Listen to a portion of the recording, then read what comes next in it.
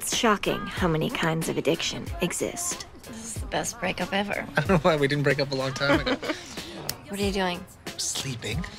No sleepovers. Yes, come on, please. It's 3 in the morning. I gotta work We tomorrow. agreed. No sleepovers. Broken up people don't sleep over. Sex only. It's the only part of the relationship that works. I know. Why screw it up with everything else, right? Dinner, conversation, sleepovers. You're mocking my severe emotional limitations.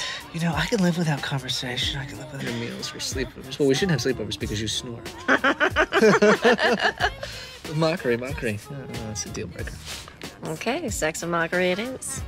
It would be too easy if it was just drugs and booze and